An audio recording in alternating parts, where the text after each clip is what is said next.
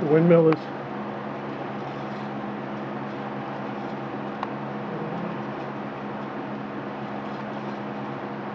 turning at approximately 60 RPM at that speed.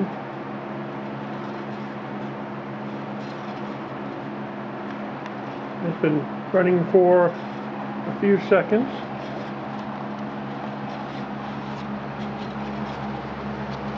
Just to charge up the little 6-volt battery, and we push the button and we get a flash of light. The generators from one of those hand crank flashlights,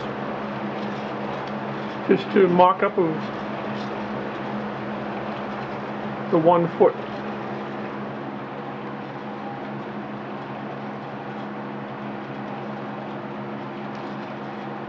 The 1 foot is 1 foot diameter wing on the back, furthest most hub. It tapers down, and the back end is about 1 foot long. This allows it to seek the direction of the wind, so the wind would be coming from the front, smaller wing set up through the turbine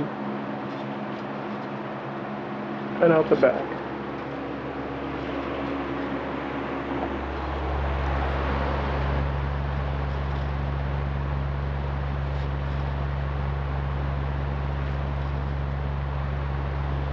Again, this is just a model of what scaled down from a 6-foot version to a 1-foot version.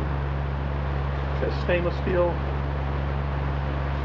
15,000 stick wings, a 3/8 diameter drive shaft,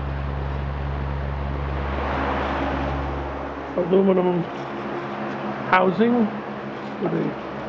for this particular demonstration has a clear plastic cover over the housing.